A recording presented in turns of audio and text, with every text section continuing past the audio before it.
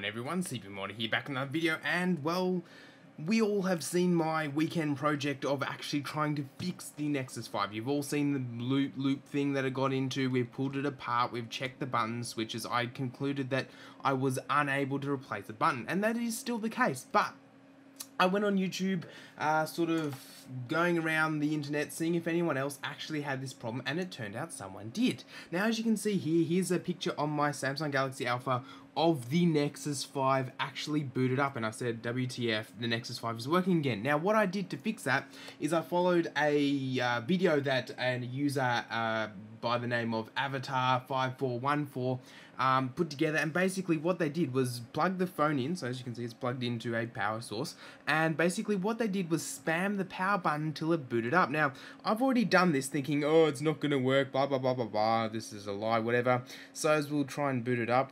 There we go, we got Google, as you can see, it's turning on. So what I did was I followed that. I absolutely spammed the crap out of that button until we got to this animation screen, and as you can see, it's actually booting up. Now, there's no VFX trickery or anything like that. You know, once we get in, I'll show you that it actually works.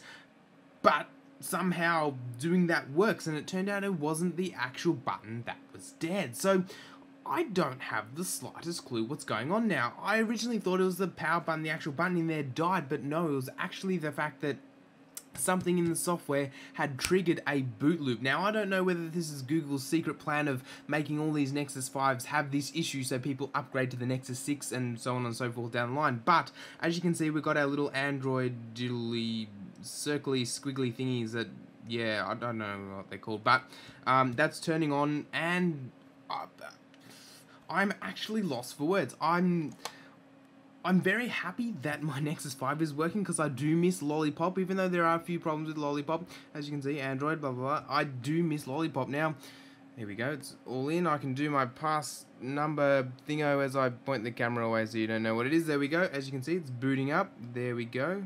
Nice lag when we turn on all our phones, but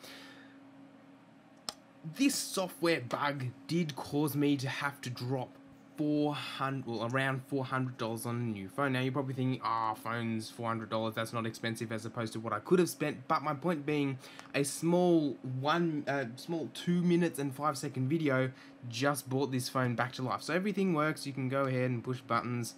Well, it would work if it didn't lag out. There we go. As you can see, stuff is happening. We can scroll through pages. It's obviously slow when it's turning on, but I don't know what to say. There's nothing else happening with this. I can wipe the phone now. I can do whatever.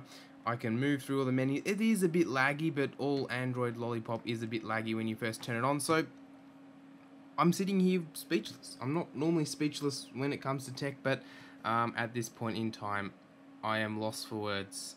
So guys, I guess this is just not really a how-to video or anything along those lines. It's just me saying, to fix your Nexus 5, if you do get this bug as well, basically spam the power button until it gets to to the lock screen. So until you get to there for your device, you can basically stop spamming the button and just use your phone as normal. So guys, I guess like or dislike the video accordingly. Go ahead and give some thanks to Avatar5414 on the YouTubes for pointing out that you can just basically spam the power button to turn the phone back on and get it working again. I'm going to look into this and see whether it's actually a thing that's secretly happening that no one really wants to have you know about or anything like that. But I'll definitely look into it and see where we go from there. So again, guys, like or dislike the video accordingly. Let me know if you have any other tips or tricks for saving your Nexus if you do run into any other problems. And while you're down there, why not give us a sub if you like this kind of content. I'll see you guys next time for another video. Thanks for watching.